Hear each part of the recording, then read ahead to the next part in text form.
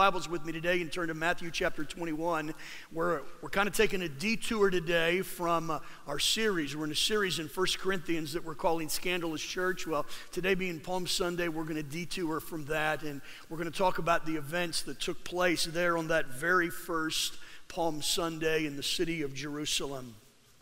You might remember it was just almost 2 years ago on June 24th, 2013, that the Miami Heat had a parade down Biscayne Boulevard. Anybody here at that parade? Some of the folks were at that parade as the Miami Heat paraded down Biscayne Boulevard. They say that it was one of the largest parades that the city of Miami has ever had. Some 400,000 people lined the streets of Biscayne Boulevard. There in a double-decker bus was LeBron James and Dwayne Wade and Chris Bosh and the entire team as they traveled down that boulevard, and the crowds cheered and celebrated together our third world championship. Shane Battier was there blowing kisses. Dwayne Wade was holding up 3 for his third world championship. And Chris Anderson, as only Chris Anderson could, was flopping his wings as the Birdman. If you're a Miami Heat fan, you know what I'm talking about. If you're not, then you need to watch the Miami Heat, and I would encourage you to do so. That was quite a parade, quite a parade. Today's passage, the passage of Scripture that we're looking at this morning, also talks about a parade. Now, it's not a parade in the traditional sense with marching bands and floats and clowns and animals, or even a double-decker bus or sports heroes waving to the crowd. Even though I say that, there were animals in this processional. And there was a grand marshal in the parade that takes place in the passage of Scripture that we're looking at today. Of course, the grand marshal was none other than Jesus Christ himself. And so let me encourage you, sit back this morning and enjoy with me the Jerusalem Passover Week Parade as we study it in our text today. And so we're in Matthew chapter 21. If you have your Bibles, I'd encourage you to follow along. If you don't have a Bible with you, we'll put it up on the screen and you can follow along with me. We're going to begin in verses 6 through 9, and then we'll study just a little bit of a larger passage. Matthew chapter 21, verse 6. It says this, "And the disciples went and did as Jesus had directed them. They brought the donkey and the colt and put on them their cloaks, and Jesus sat on them. Most of the crowd spread their cloaks or their coats on the road, and others cut branches from the trees and spread them on the road.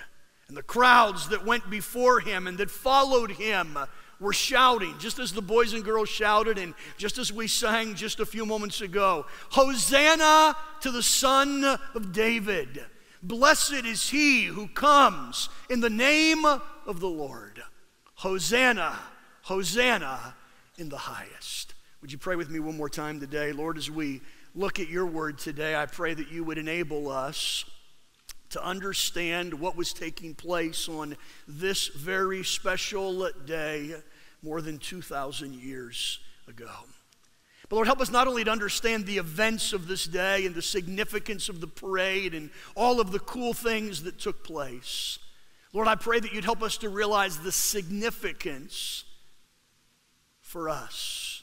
What these events mean for each and every one of us. Lord, I pray that you would help us to examine our worship today. May our worship not just be empty words that we cry out that are not backed up by the actions and attitudes of our life. But Lord, I pray that you would help us to truly recognize you as the Messiah, to truly recognize you as King, to truly recognize you as Lord of Lords, as you are. And so challenge us from your word today. In Jesus' name we pray. Amen. Last year, this time, we were walking through the book of Luke, if you'll remember, and we made the statement that the events that occurred on this day, the events of this passage, conclude Jesus' journey to Jerusalem. Today, we're in Matthew chapter 1, but if we took the time, and we won't take the time, we could go all the way back to Matthew chapter 16, and we would see that this journey that Jesus took walking towards Jerusalem that culminates in the verses that we're looking at today actually began, as I mentioned, back in chapter 16. Matthew 16 and verse 21 says this, "From that time Jesus began to show his disciples that he must go to Jerusalem and suffer many things from the elders and chief priests and scribes and be killed and the third day be raised again." The second thing, if you're following along in your notes by way of introduction, is this: the events of this passage transpire during the feast of Passover, which was one of Israel's most important holidays. If you come from a Jewish background, or you know anybody that is from a Jewish background, I'm sure you've heard and you understand the significance of the Passover for the Jewish people. The Passover was the holiday that celebrated Israel's rescue from Egyptian bondage. You remember the story. Remember how that God sent an angel to kill the firstborn of every Egyptian household. But God spared the families of the Israelites because they had painted the doorpost of their home red with lamb's blood. The angel of death literally passed by those houses that had blood over the doorpost, thus calling that holiday the Passover. Now, for hundreds of years, the Jews have celebrated and commemorated the fact that God protected them from the Egyptians. And so on this day in Jerusalem, as Jesus made his way into the city of Jerusalem, thousands of people were there in the city during this holy week, during Passover week. Historians tell us that the city of Jerusalem swelled to almost 200,000 people during Passover week. And they tell us that more than 200,000 lambs were sacrificed. The other thing that I want you to catch as we walk through the passage today, and this is where it becomes a little bit more personal, but the other thing is this: this passage of Scripture demonstrates the power of sincere worship. Let me say that again. This passage demonstrates the power of sincere worship.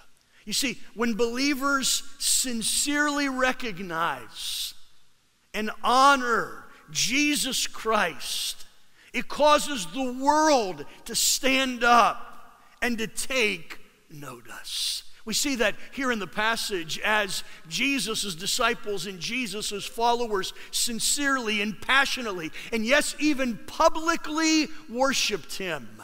As we'll see at the end of the passage, it caused individuals who were not followers of Jesus to stand up and take notice. Who is this man? What is the significance of this day? And it allowed the followers of Jesus to point even those unbelievers towards him.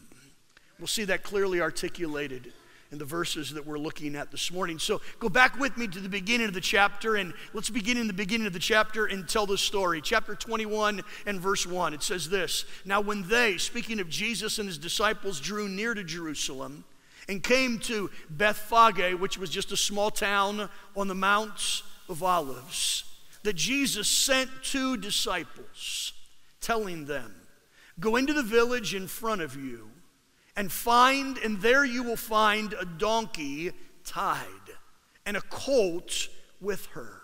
Untie both of them and bring them to me." And then Jesus gives further instructions. He says, "And by the way, if anyone says anything to you, if anyone protests and says, 'Hey, how come you're stealing my donkey?'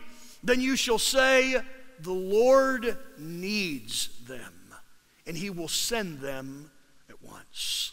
This took place to fulfill what was spoken by the prophet, saying in verse 5, "Say to the daughter of Zion, behold, your king is coming to you, humble and mounted on a donkey, on a colt, the foal of a beast of burden." Just several things that I want you to catch today, and I know our time is short because of everything that's happened in the program, but if you're following along in your notes, the first thing that we see is this entry of Jesus' entry into Jerusalem perfectly fulfilled the prophecies of the Old Testament. You see, Jesus arriving on this day in the city of Jerusalem was not random, nor was it happenstance. He didn't arrive early and he didn't arrive unexpected. Jesus was very punctual. He arrived right on time.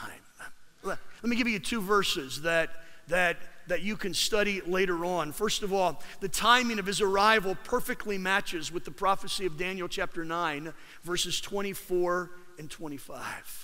You see, the prophet Daniel, hundreds of years earlier, had been given by God a certain calendar of time which was marked off precisely to determine the date when the Messiah would present himself to the nation of Israel. Daniel chapter 9 and verse 25 says this, now listen and understand.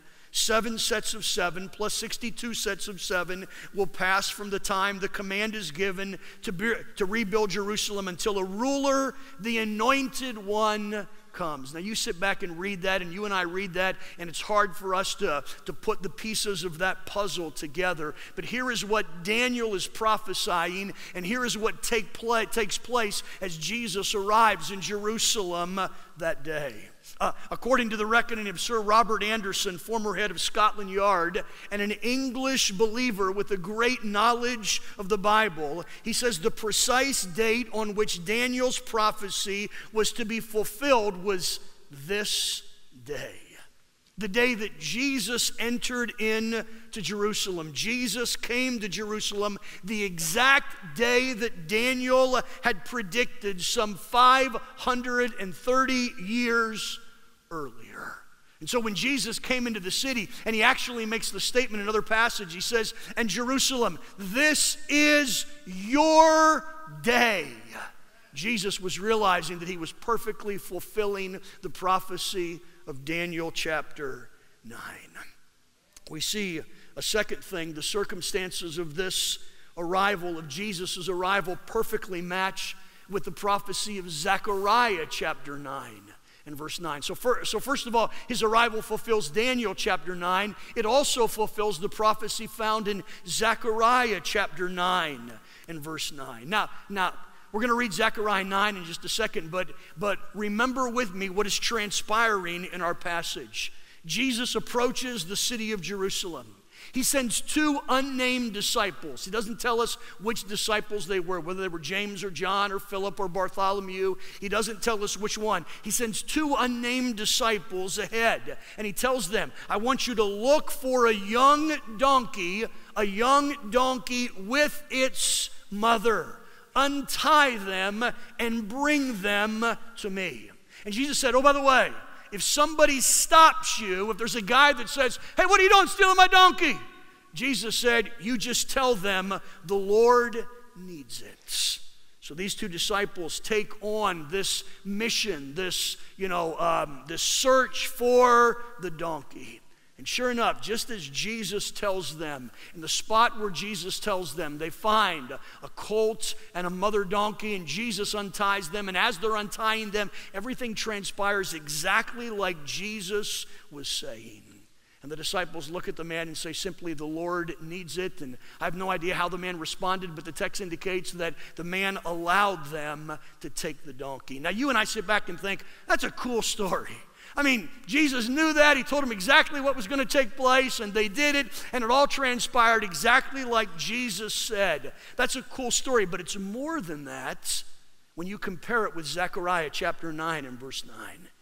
Because Zechariah 9:9 says this, rejoice, O people of Zion, shout in triumph, O people of Jerusalem. Look, your king is coming to you. He is righteous and victorious, yet he is humble, riding on a donkey, riding on a donkey's colt.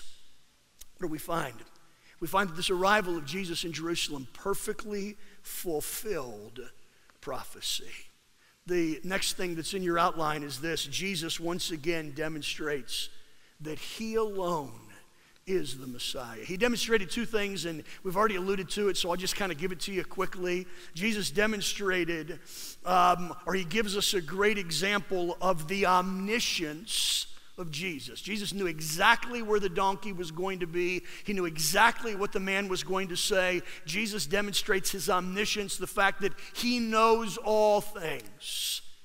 But we also see here a tremendous example of the sovereignty of Jesus. The fact that he is in control. I'm not a country guy. You guys know this if you've been around me long. I think I've ridden a horse 2 or 3 times in my entire life. I don't have a great desire to ride a horse again. I have to confess, I've never ridden a donkey before. I'm not sure you could pay me enough money to get on a donkey. All right, I'm not an expert of that, but there's something really significant in the passage. It says that this colt that they were bringing to Jesus had never been ridden before. Well, what does that mean?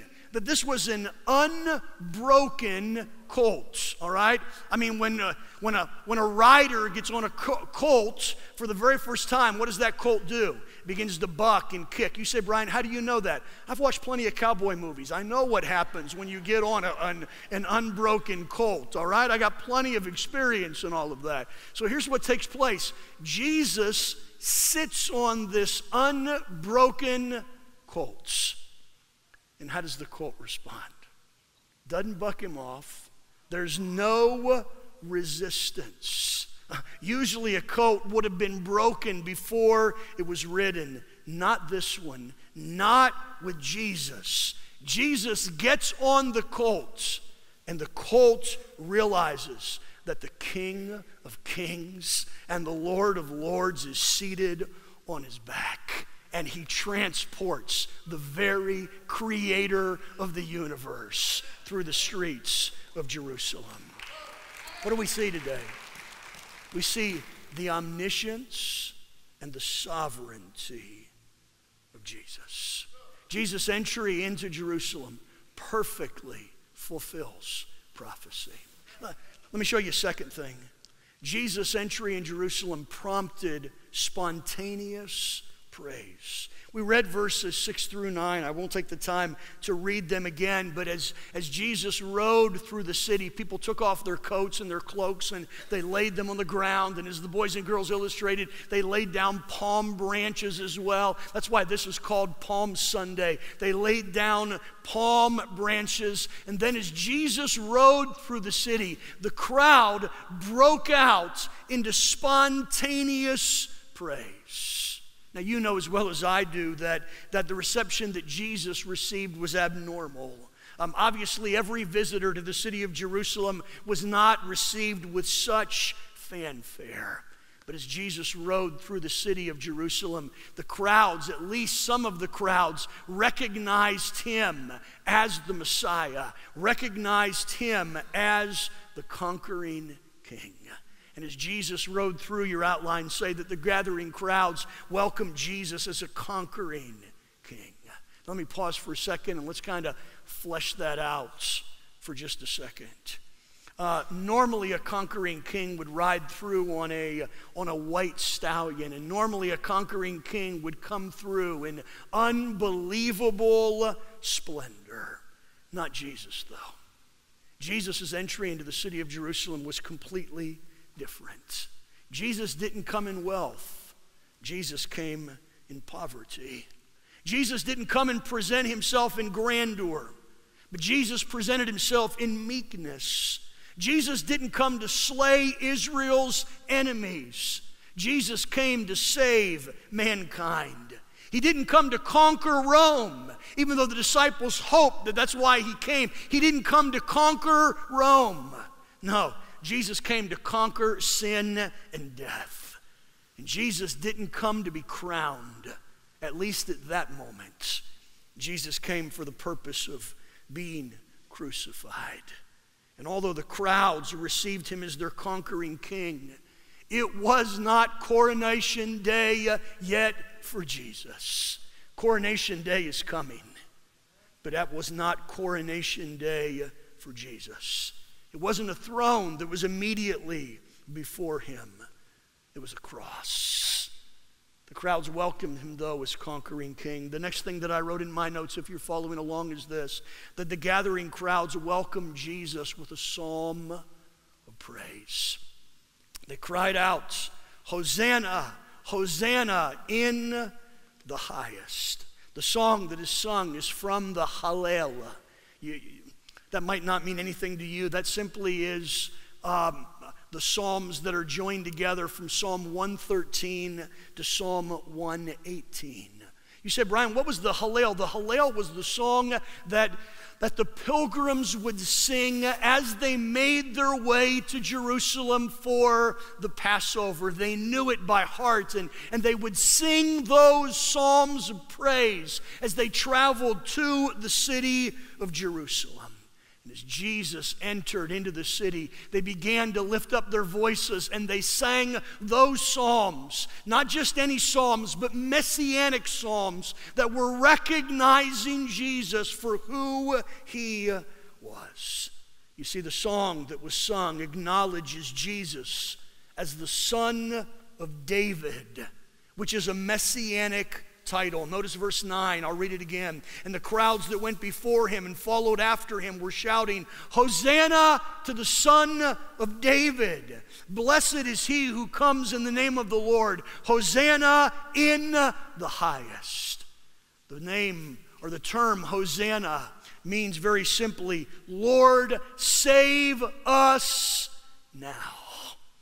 And so there on the streets of Jerusalem, there was a spontaneous worship service as Jesus made his way through the streets of Jerusalem. It's interesting, Matthew doesn't allude to it, Luke does. Vicki mentioned it just a few moments ago because the Pharisees and the religious leaders stood in the background, and the religious leaders were indignant and they were upset. Why in the world are these people crying out? Why are these people attributing messianic titles to Jesus? Why are they praising him? And Jesus makes the statement. He says, you know what? It doesn't matter whether they sing or not. Because if they don't sing, even the rocks would cry out in worshiping him. There was a spontaneous worship service. Let me ask you this morning, can we kind of personalize it for just a second? Let me ask you this morning, when was the last time that your interaction with the Messiah prompted spontaneous praise? Maybe in your life you realized who he was. Or maybe in your life you recognized what he had done in your life. Maybe you experienced his power in your life. Maybe you experienced his presence in your life. But God did something in your life that prompted you to spontaneously praise him. Thank you. He is worthy of our praise. Now listen, this was a little bit of a fickle crowd because we find them praising him on this day. And most historians believe at least some of them that were praising him on this day were some of the ones that were crying out to crucify him just a few days later. Jesus' entry in Jerusalem prompted spontaneous praise. Let me show you one other thing in the passage today. Jesus' entry into Jerusalem provoked curiosity. Would you read verses 10 and 11 with me? It says, and when he entered into Jerusalem, the whole city was stirred up, saying, who is this?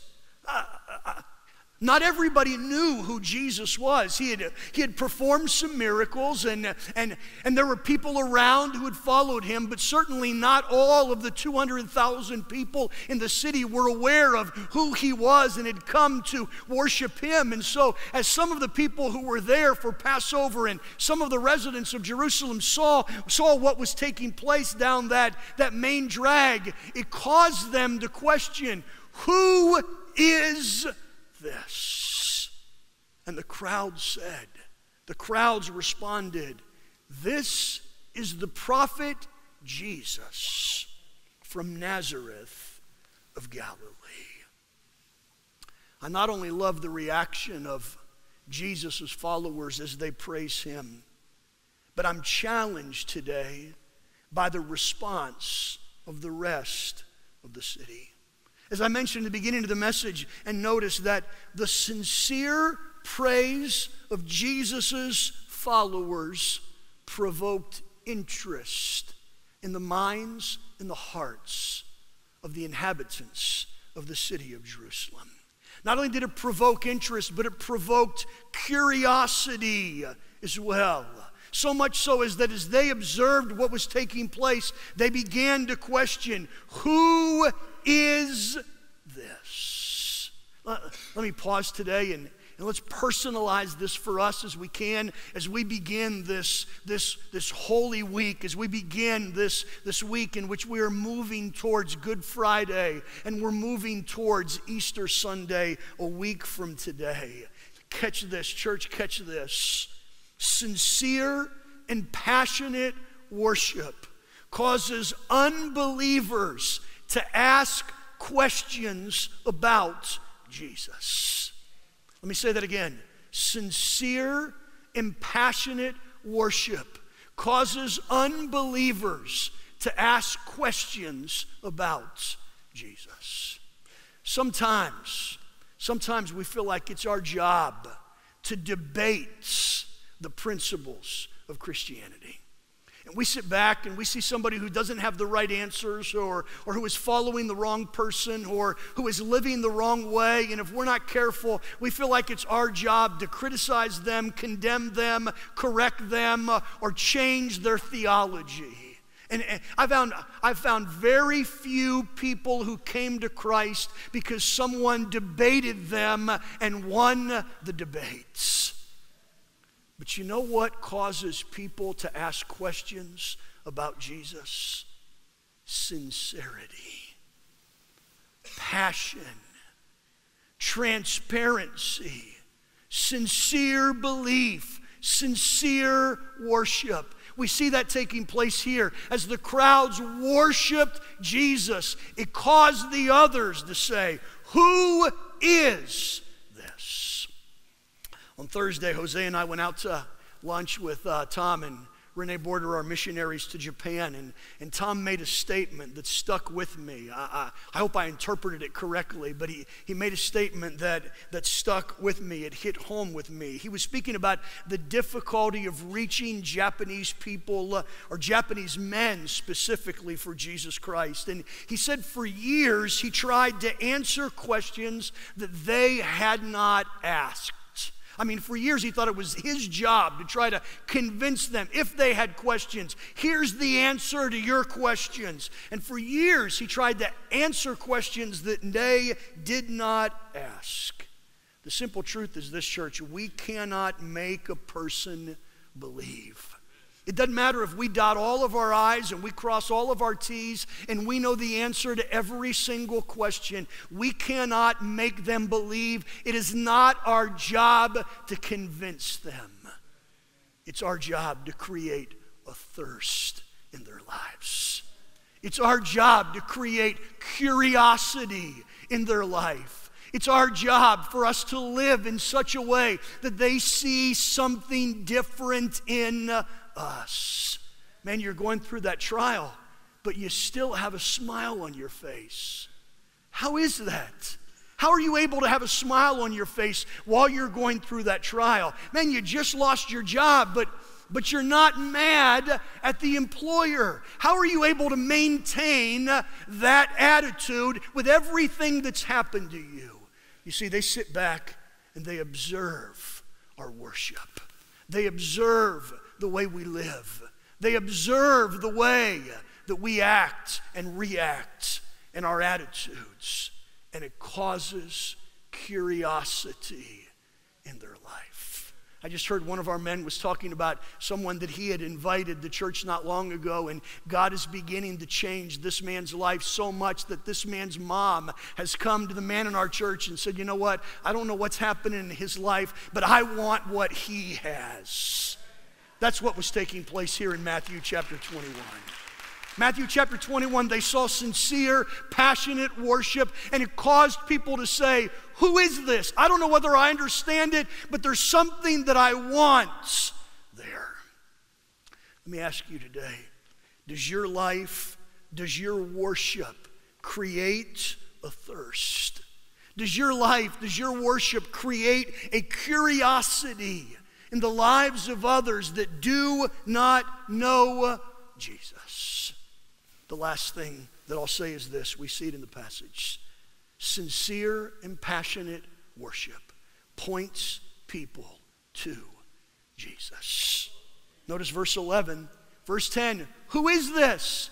What a great opportunity for a response. Verse 11. Why? This is the prophet Jesus who came from Nazareth.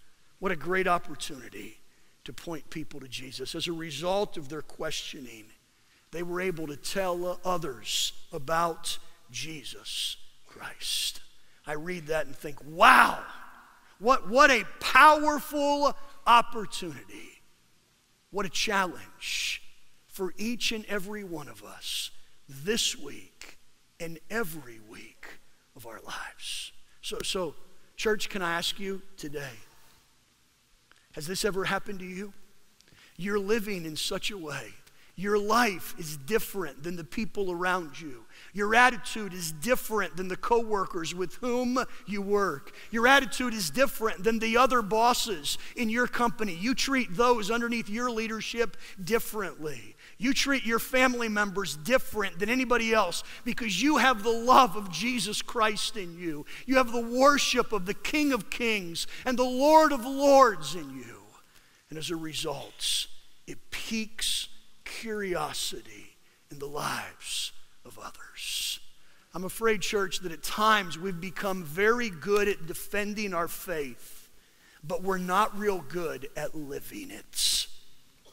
And may God help us to live our, and by the way, I want us to be able to defend our faith, but may we learn to live our faith before we learn to defend it. In Spanish, or at least in Mexico, we had this saying, escribes con la mano, borras con el codo. The idea was we would write something or say something with our lives, but our elbow is erasing what we're saying. And I'm afraid at times we publicly say what we believe, but our attitudes, our actions, our lack of praise erases what we say. May God help us this week to live in such a way that it creates curiosity, interest, and thirst in the lives of others. Let me ask you one other question today. Two questions, actually.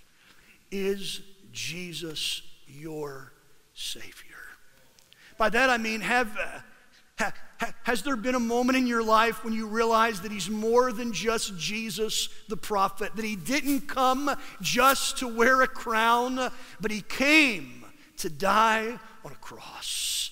And there was a time in your life when you realized, hey, you know what? I need Jesus. I cannot make it on my own. I need Him. And you, by faith, trusted in what Jesus Christ did on the cross. You asked Him to forgive you of your sins and to come into your heart and to be your personal Savior. Has there ever been a time in your life that that's transpired? If not, I got good news for you. Right now, Jesus stands with His arms wide open, and He is willing and open and ready to receive you. And right where you are, you can pray a simple prayer like this. Lord, I know I'm a sinner. Please forgive me of my sins.